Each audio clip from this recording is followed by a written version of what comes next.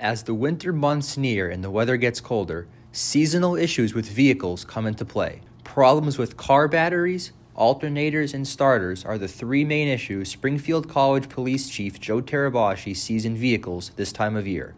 Terabashi believes one of the biggest steps car owners can take in the winter is ensuring their battery is in the proper condition. Before it gets really cold out, we should be checking our battery level. See, you can check that on your gauge, and on most dashboards it has what's your battery life at. Also, if it's been a couple of years or 3 or 4 years and you haven't changed your battery, you should look into replacing it.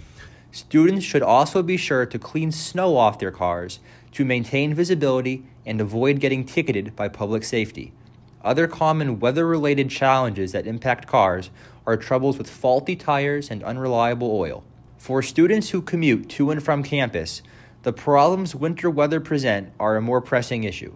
First-year Chase Stebbins is one such student, and he intends to make sure his car is protected from the elements if and when they arrive. I drive a European car, so I'm going to have to keep it indoors.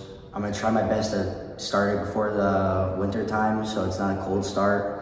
And I'm going to try my best not to get it all dinged up with the ice and the snow. There are a number of local vehicle maintenance stores, tire shops, and other car care businesses within a few miles of campus that can help students with whatever their car may need.